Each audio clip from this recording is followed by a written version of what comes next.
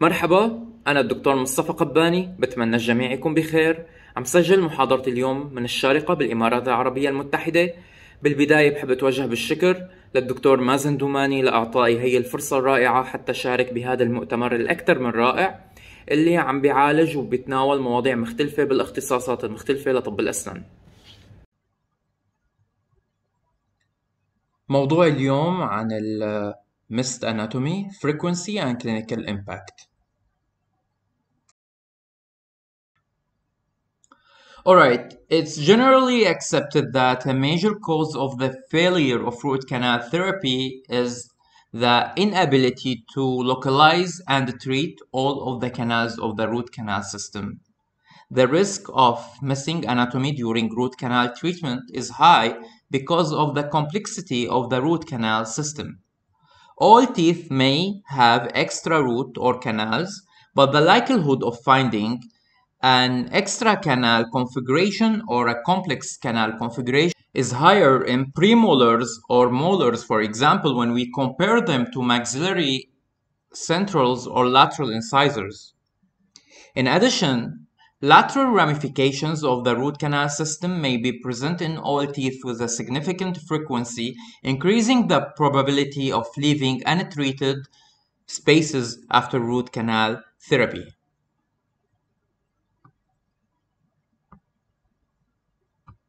So in the beginning, let me list the contents of this lecture. First of all, I will start with the introduction, then the objectives of root canal treatment. I will talk about the root canal system, the classifications of the canals, Vertucci's classification, and then I will mention the impact of untreating all the root canals in a tooth. Then I will show you some cases before I end with a conclusion and references. Alright, the reason why I put this x-ray on the right side is to show you that we are always treating a root canal complex rather than canals only. We should expect having lateral canals or accessory canals. It's impossible sometimes to physically clean the root canal system with endodontic files only.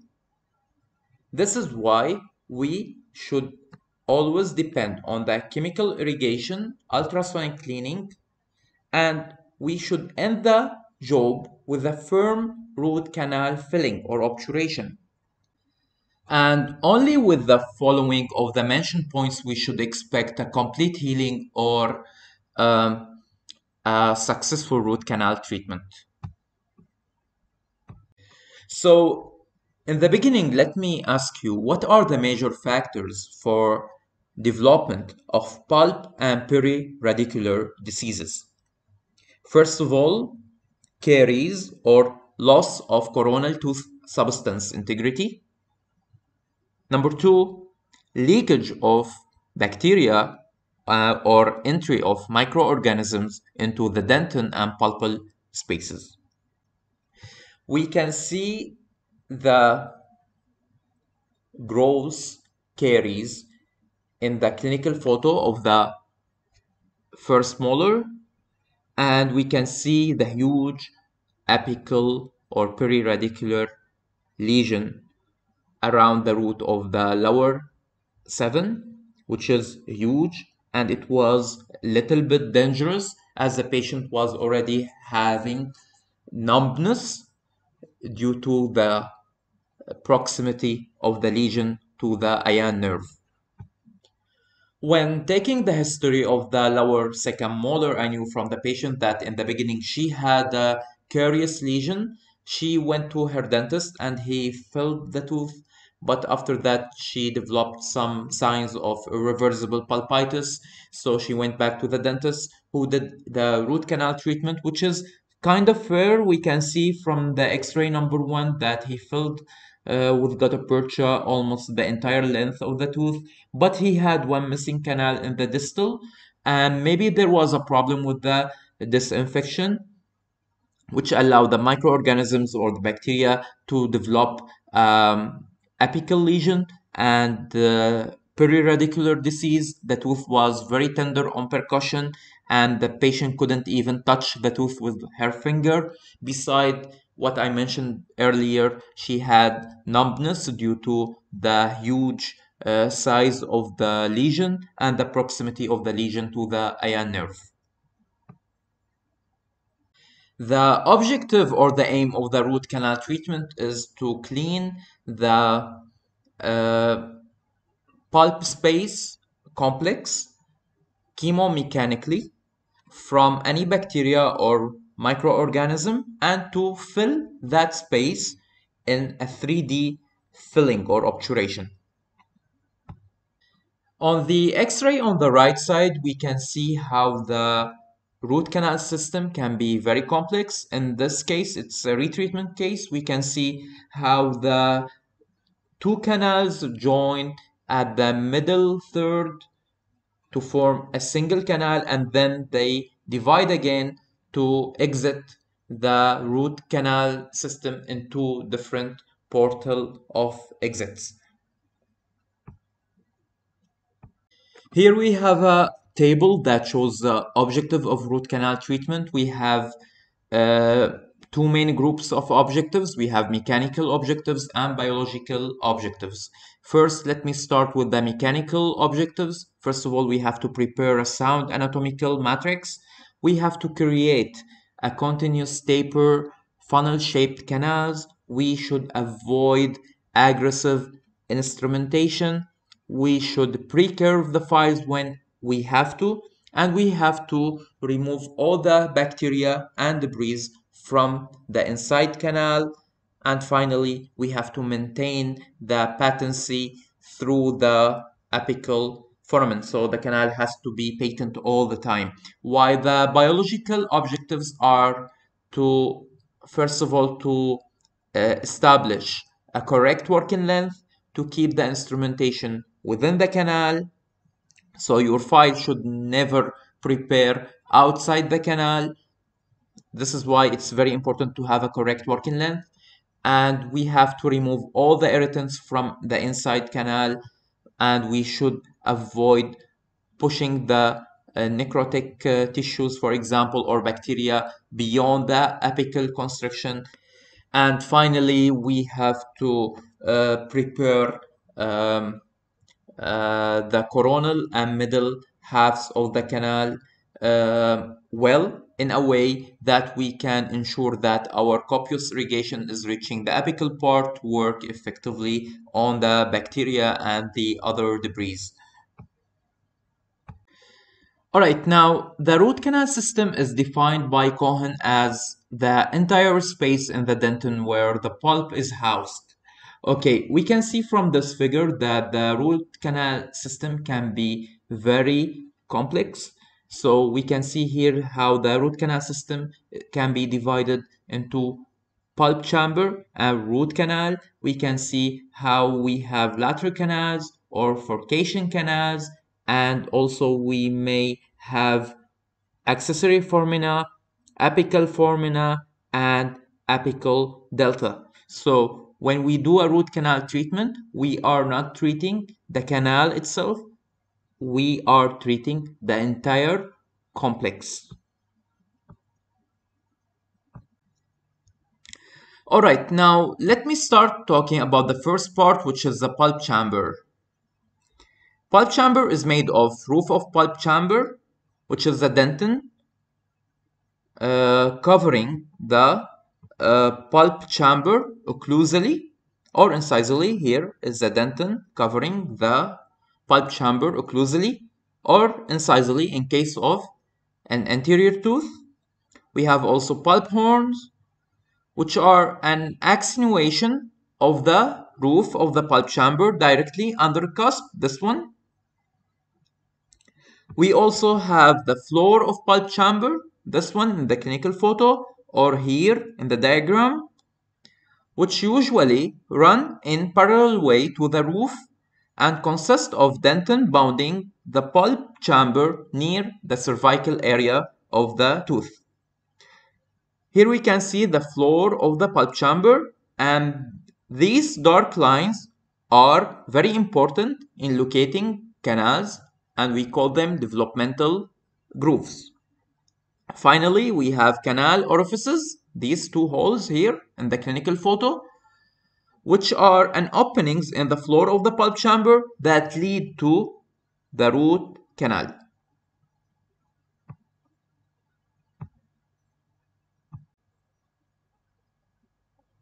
All right, so now let's move on to the um, apical anatomy of a tooth. The terminal part of a tooth root exhibits usually four distinct landmarks. Here we can see three of them, which are the apical construction, the apical foramen, and the cemento-dentin junction, CDJ.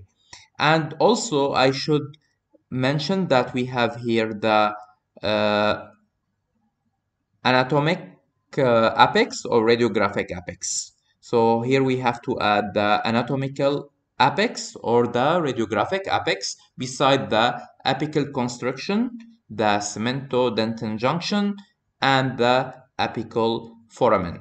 The apical construction is called also minor apical diameter, and the apical foramen is called major apical diameter.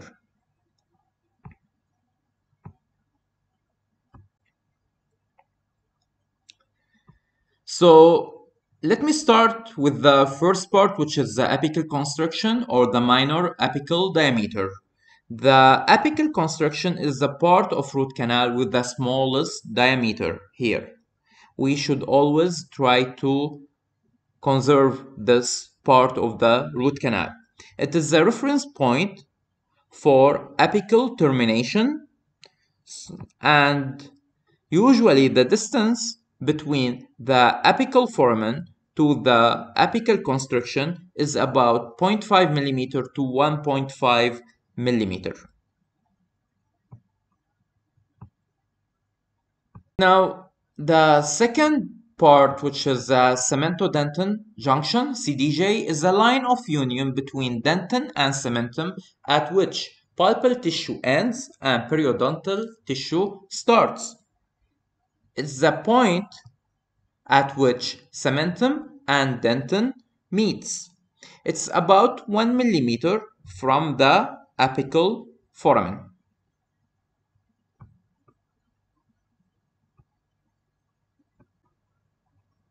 All right, now the third apical landmark, the apical foramen or the major apical diameter, is uh, is the part of the tooth that differentiates the terminal of cemental canal from the exterior surface of the tooth.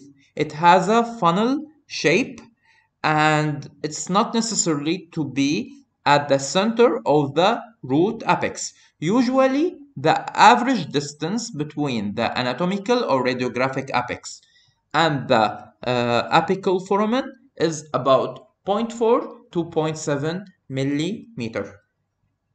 So here we can see the radiographic apex or the anatomical apex. Here we can see the apical foramen. We can see that it's not exactly at the center of the root apex, and it's the part that differentiates the terminal of cemental canal from the exterior surface of the tooth.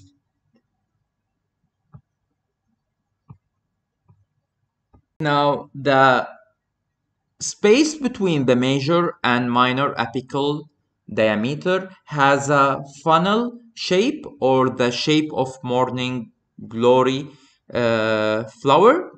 This is it. All right. And the mean distance between the major and minor apical diameter is about 0.5 millimeter in younger patient and about 0.67 millimeter in older patients.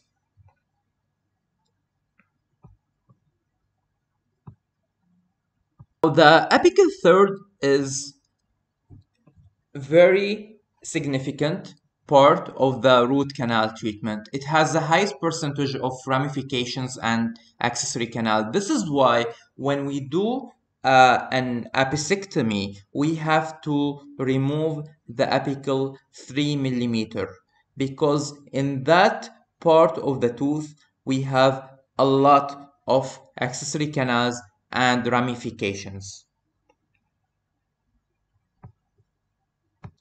All right, now another um, anatomical complex anatomy that is very common in molars, which is apical delta. The apical delta can be defined as when the primary or secondary canal ends short of the apex with many lateral canals, as here. This is a very complex anatomy, and it's kind of hard to clean this type of anatomy with our hand files or rotary files, and we usually depend on our irrigation and the activation of our irrigation to clean this part. This part might be filled with a lot of bacteria or necrotic tissue. This is why we have to clean this part very well to enhance the outcome of our root canal treatment and to have more predictable outcomes. All right, here let me ask you, what are the reasons of the complexity of the apical third of the root canal? All right, here many believe that the occlusal loading may lead to the apical complexity, as well as mesial migration of the teeth may lead to delaceration of the roots. And we also have to know that the location of the apical foramen and the apical anatomy keeps changing constantly. So what we have to know here that after the eruption of the tooth, most of the time the Hertwig epithelial root sheath is active, and that means it keeps forming the root. The occlusal loading at this stage can cause discontinuity of this sheath, which results in the formation of accessory foramen and lateral canals. Also, we have to know that the mesial migration of the tooth due to loading or due to the occlusal loading is another reason for the curvature at the apex and having delacerations of the roots. All right, now let's move to a more practical side of this lecture, which is the Vertucci's classification of the root canal treatment. All right, what we have to know that Vertucci divided root canal morphology into 8 types, which is more practical compared to the 4 types we generally follow by Winnie's classification.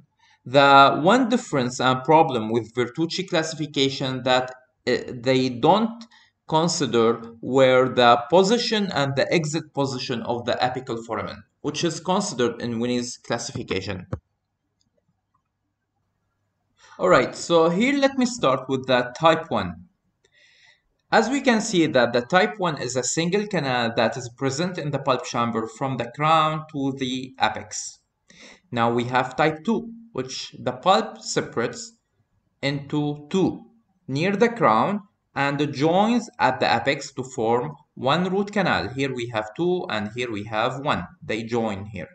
All right, type 3. The type 3 canal starts as one canal in the pulpal chamber and divided into 2 as it's near the apical foramen, and then fuses again to form a single root near the apical foramen. Type 4, the root separates into 2 distinct canals and extend till the root apex separately. Now, in type 5, the root canal is single till the apex of the root, but dividing into 2 separate canals right before the apical foramen.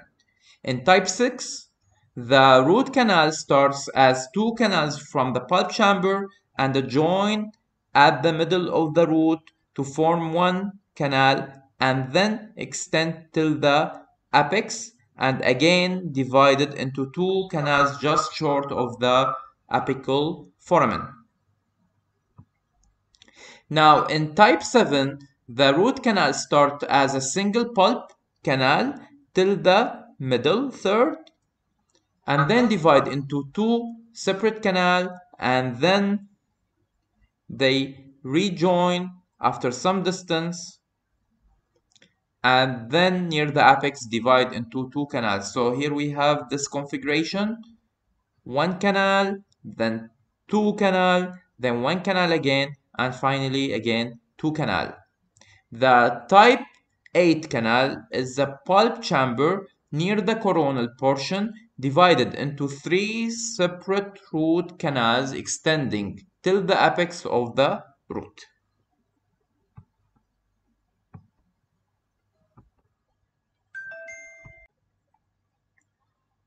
Alright, now in the beginning in this slide, I want you to see the X-ray of the obturation of this premolar. We can see how the apical third ends. See how complex it is. This is a single canal that is separated at the apical third into two main canals, and see all this ramifications and lateral canals. Also, we can see how they are connected here to each other.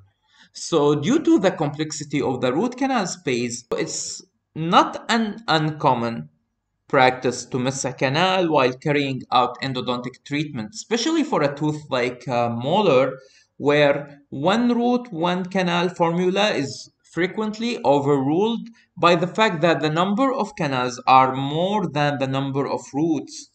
Moreover, a less than adequate access opening make it difficult for the primary dentist to locate all the supplemental canals.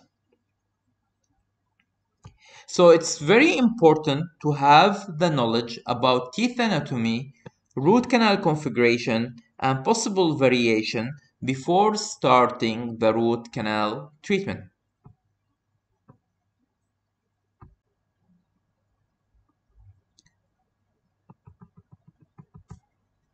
So through knowledge of dental anatomy, of how many canals to expect, their location, length, and relationships to each other, and its possible complexities variation, is very important to have a successful root canal treatment.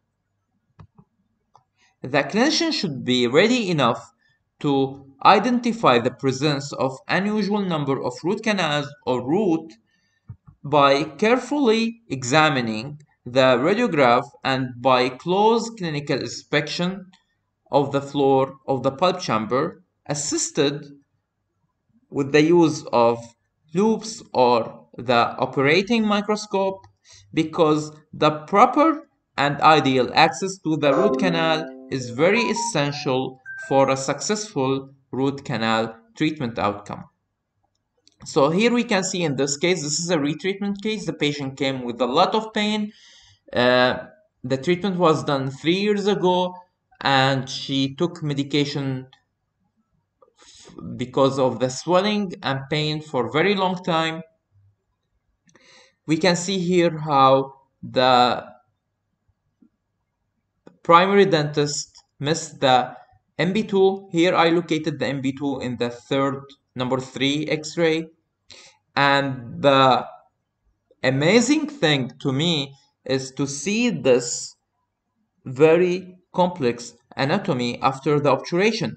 See how the MB1 and MB2 connected to each other at many points.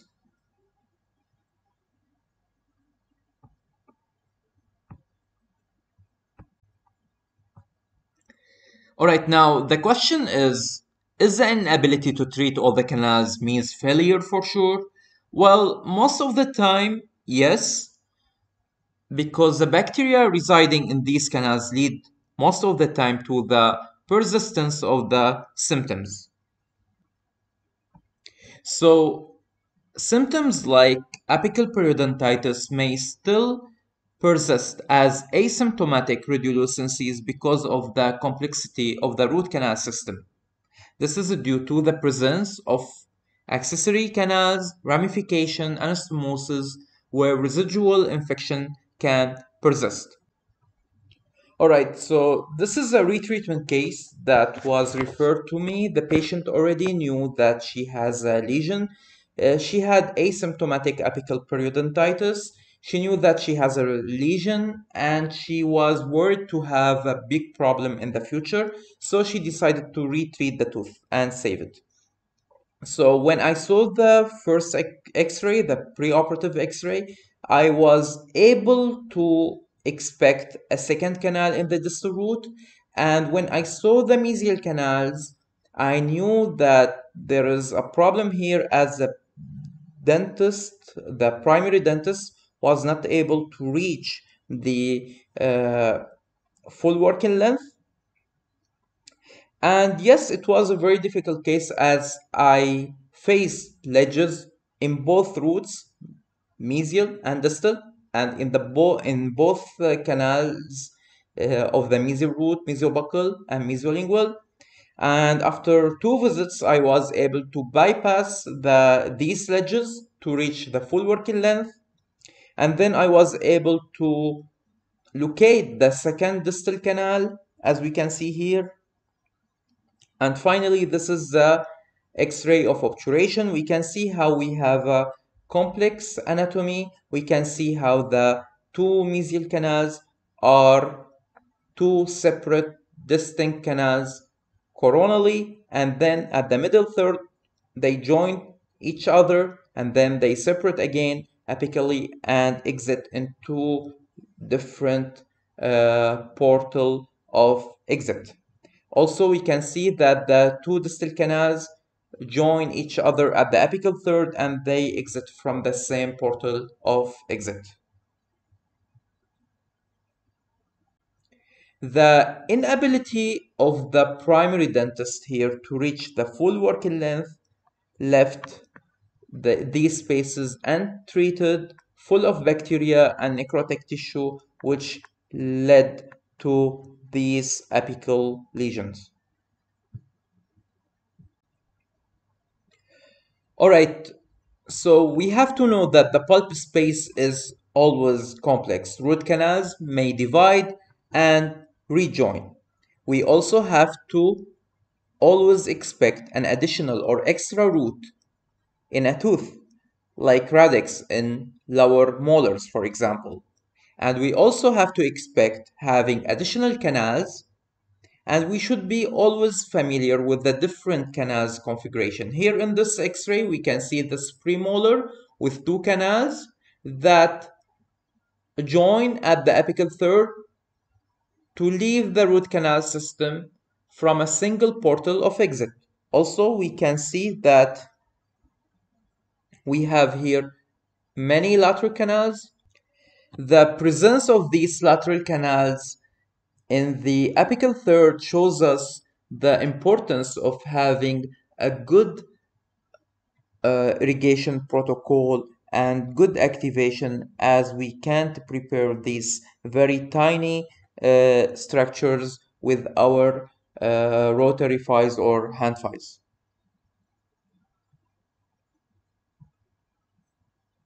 All right, now this is another case of a maxillary premolar with two distinct separate roots. Each one of them has a main canal, but this canal splits here at the apical area to give another lateral branch. So this canal exits from two different portal of exits.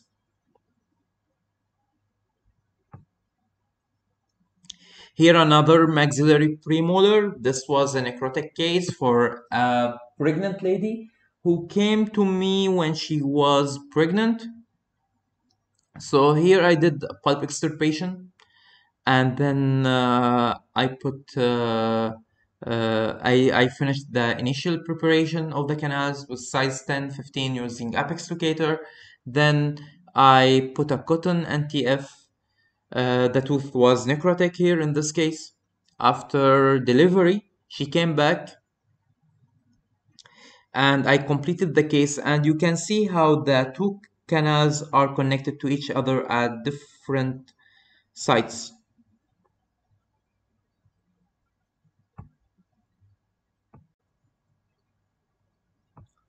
All right, here another X-ray that shows the complexity of the root canal space. This time, this is a maxillary molar, and I was able to locate another portal of exit of this palatal canal. These are my size 10 files. I believe one of them is 10, the other one was 15.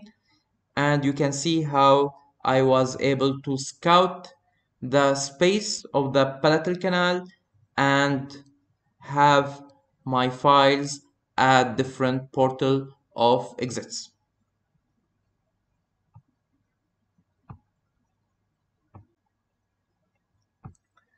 All right, now the roles of genetic and gender should also not be underestimated in determining anatomic variation of human teeth. As Scott and Turner in their anthropological review showed that the possibility of having an accessory root of first mandibular premolar showed a high incidence of greater than 25% in ethnic Australians and sub-Sahara African populations. In contrast, American Arctic and Western Euro-Asian populations had a lower incidence of the accessory root. So, such anthropological data could provide valuable information regarding the likelihood of having an additional root in a specific tooth of a specific ethnic population.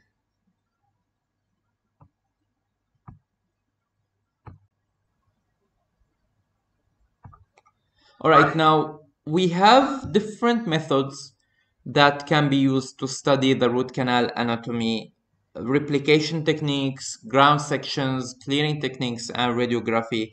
The advanced modes of radiographic imaging and analysis have allowed for in-depth knowledge of pulpal space anatomy in 3 dimensions and allowed for identification of rare anatomies. These methods include the spiral computed tomography, SCT, microcomputed tomography, micro CT, and the famous CBCT.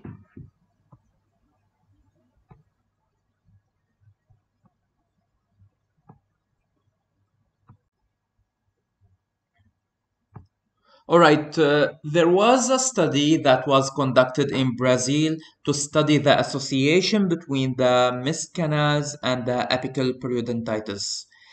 Um, this study showed that the frequency of having an apical periodontitis in teeth with at least having one missing canal or one untreated canal was significantly greater in comparison to the teeth with all canals treated. So the apical periodontitis was present 6.25 times greater in teeth with missing canal or untreated canal. So in the same study, they showed that the mesiobuccal root was had the greatest frequency of having a missing canal or untreated canal. That because of the presence of the MB2 canal, which was the most frequently missed canal in the study. So in conclusion, root filled teeth with at least one missed canal had a high prevalence of post-treatment apical periodontitis.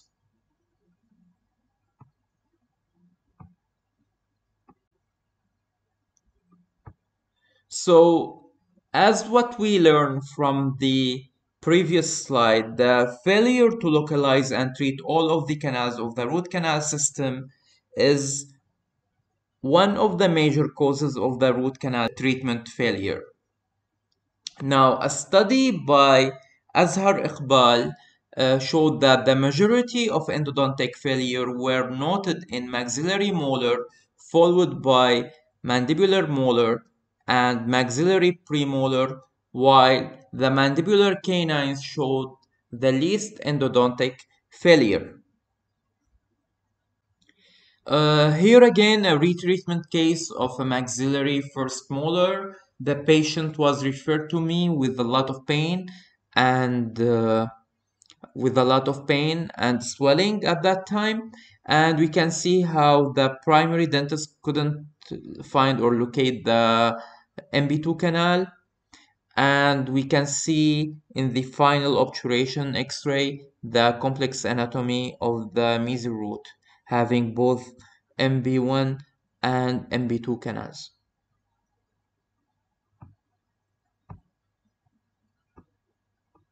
All right, now let's move on to give some facts about lower premolar. These teeth are very tricky. The mandibular first premolar is more prone to bifurcate at the middle or apical third in 23 to 30% of the cases, and in 20% of the cases, they terminate in multiple apical foramina when we compare them to the second premolar. And when we talk about genetics, we have to expect C-shaped canal pattern in the first premolar of Chinese population, while in second premolar, Caucasian, Indian, and Middle Eastern population show the higher prevalence of multiple root canal. This case of retreatment for one of my friend, he had this previous root canal treatment 10 years ago in Syria, and the patient had a lot of pain suddenly, and then he was feeling tenderness below his jaw. When I took an x-ray, I saw this huge lesion around the premolar, and I was so lucky to finish the case as this. We can see how the tooth is having a trifurcation below the middle third, and how it ends with three root canal. I was lucky to take another x-ray after 1 year and a half, and we can see the healing. So missing canal or untreated canal may cause failure of the root canal treatment. As soon as we treated them, we can see the signs of healing after a year or year and a half.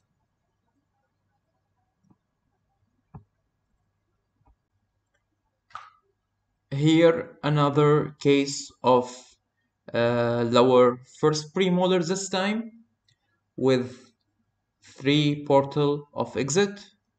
This was done in November 2020, and we have to know that these are somehow rare cases, as it's shown here that type 1 canal configuration is the most prevalent in both first and second premolar.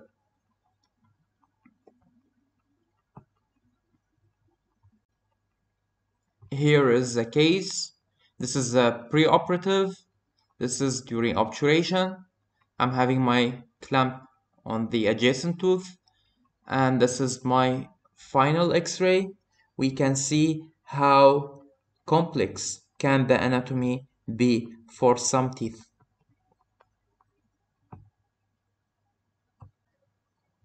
All right, this is another case of a premolar. We can see the complexity in the apical part, and we can also see how we have healing in very short time, almost 2 months after the complete removal of the infected and necrotic pulpal tissue.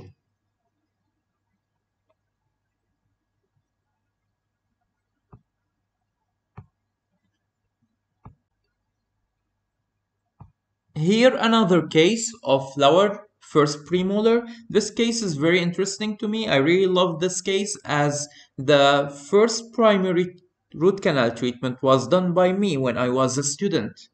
We can see how I obturated the tooth in the primary treatment to the full working length. Yet, when the patient used to come to my clinic for other treatments, scaling, polishings, or maybe some fillings, I used to take x-ray for this tooth, and I always saw the lesion is getting bigger. The tooth was asymptomatic with no pain at all, but I knew that there was something wrong in the treatment. And because I used rubber dam in the primary treatment and I know that I irrigated very well, I really suspected another canal. So I talked to the patient. I told her, most probably, I know you don't have pain. Most probably you have an extra canal here. This is why this lesion is getting bigger and bigger every time. Let me try to open the tooth and find a missing canal. I believe I have a missing canal here. So she accepted this and I gave her anesthesia. Then I started the retreatment of the tooth that I treated 6 or 7 years ago. So I was focusing on finding the missing canal. And it took me like 3 visits to find the missing canal. And we can see here in the second row how I located the canal. Here I was trying to do scouting, and this is my master cone, and this is the final obturation. And we can see the healing that happened so quick just after locating the second canal. So again, missing canal or untreated canal can cause failure of the treatment, no matter how good is the treatment. All right, and here we reach the last case or the last clinical case of today's lecture. A very special case to me, 6 canals lower first molar. I really love this case. The patient came to the clinic with a lot of pain. I took an X-ray and I saw a huge radiolucency around the mesoroot, but I didn't expect that complex anatomy. When I accessed the tooth, I was able to find 6 different canal orifices. And we can see how these canals, some of them join other canals and exit in the same portal of exit, while other canals exit separately. So you can see from the final X-ray how complicated can be the root canal system. 6 canals. This is very special. At the end, I have to tell you that in complex clinical situation, it's necessary to perform careful evaluation of the case before starting the treatment, and we have to establish an appropriate treatment plan. Otherwise, there is a risk of underestimating the problem, which may lead to the failure, not only for the root canal therapy itself, but also for the direct or indirect future restoration.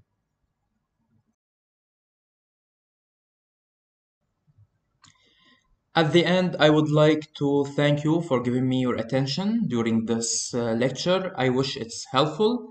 And these are my profiles on social media, my 2 Facebook accounts and my Instagram account.